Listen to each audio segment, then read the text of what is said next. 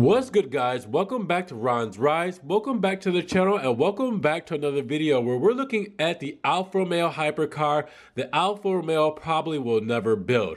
It is the Alfa Romeo C8 Tazio. Now this is a special project from Costolin, and Asini is a designer that published these interesting digital photos of what the Alfa Romeo C8-R could look like. Since Alfa Romeo has presented the Giulia GTA and the Giulia GT-AM, maybe they'll focus on developing a hypercar for the future, maybe even for the WEC, Endurance World Championship. And on the occasion of the 110th anniversary, Costolin decided to design the concept that perfectly combines performance, elegance, and beauty that values and characterizes the vehicles of the Italian brand. Now, this supercar in question is called the Alfa Romeo C8 Tazio. And this car pays tribute to Tazio Nudarati, who won several times in Formula One and Le Mans with Alfa Romeo. Now, the starting point of this project is a beautiful Alfa Romeo Disco Volante. Now, the development progressed, but the super sports car took a completely different shape, and it creates its own identity here. Now, the C8-R Tazio features an extremely low belt line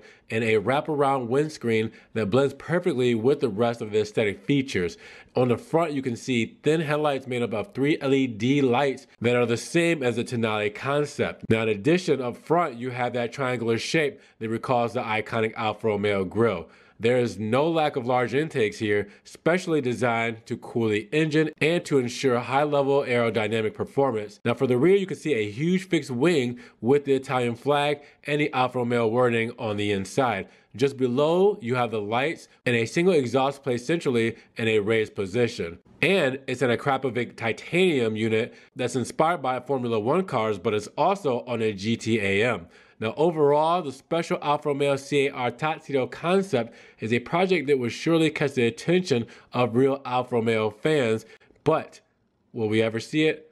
Probably not. This is one of those cars and renderings that we will have to admire from afar because we know that Alfa Romeo doesn't really have any plans on building any hypercars anytime soon, or there we know of. So when we see this, we can admire it, we can appreciate it, and we can think maybe further on in the future how awesome it would be to see a hypercar from Alfa Romeo. But until then, we'll have to enjoy the beautiful beast that Alfa Romeo gives us now. Now, with that said, what do you guys think about this hypercar from Alfa Romeo, the C8-R Tazio? What do you think about the design, and what do you think about the probability there is of Alfa Romeo actually making a hypercar anytime soon?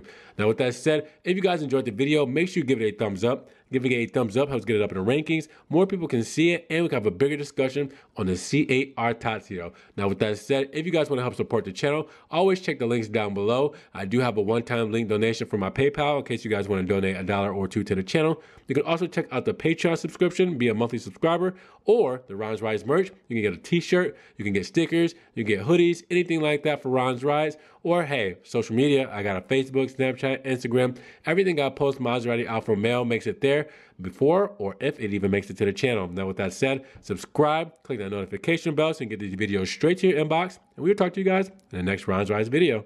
Peace.